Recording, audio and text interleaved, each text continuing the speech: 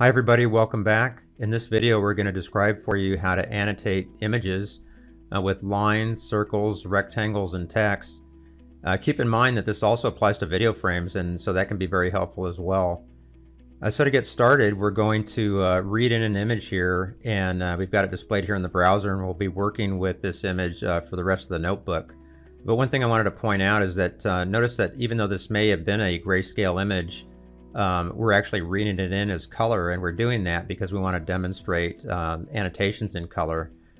So we'll need to have a color image to work with, or a color representation at least. And so let's proceed down to the first section here, where we're going to learn about how to draw a line on an image. The OpenCV functions that allow you to annotate images are all very straightforward. And in this case, the first argument here is the image itself. And then the next two arguments are the first point and last point of the line, and then the color. So those are the four required arguments. And then there's some optional arguments that we'll specifically take a look at as well, including thickness and line type. So let's scroll down here to the first example. So here we're making a copy of the image, simply so we can preserve the original image and then annotate a copy. So this one's called image line. And we're going to draw a line on this image. You can already see it's a yellow line, and we're going to draw it from point 1 to point 2. So that's 200 along the x-axis and 100 along the y-axis. That's this point here. And then 400 along the x-axis and 100 along the y-axis. So that's this point here. And then we're going to specify yellow. And recall that this has to be in BGR, not RGB, and that's the reason that the last two channels here are 255 to produce yellow from red and green. And then a line thickness of 5. And then for the line type, we're using this line underscore AA, which stands for anti-aliased. And that's usually a good choice. It uses semi-transparent pixels and often produces a very smooth and nice looking result. So that's the first example.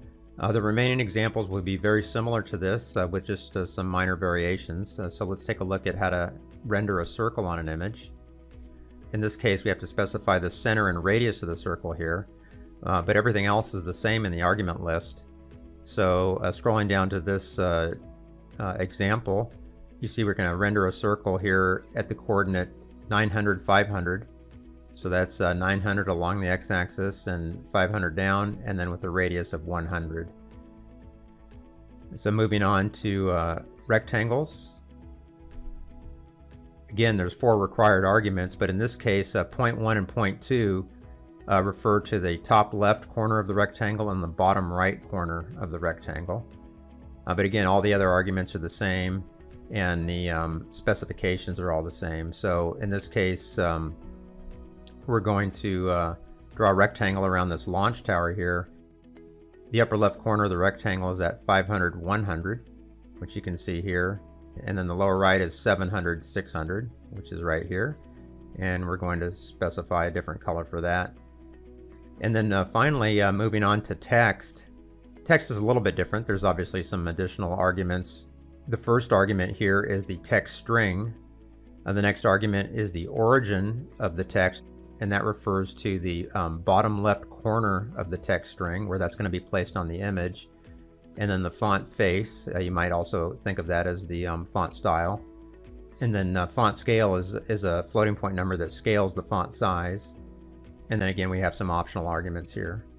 So just taking a look at this example here, we're setting several of the arguments right here. So the text string is here. We're setting a font scale of 2.3.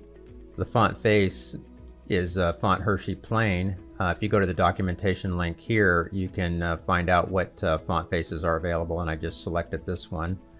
And then the font color is going to be bright green, and the font thickness of 2. And then I've got the origin right here for the text string, so that's 200, 700, so that's just right here at the lower left-hand base of that text string. So that's really it. Annotations using OpenCV are very straightforward and simple, and that's all we wanted to cover in this video, and we'll see you next time. Thank you.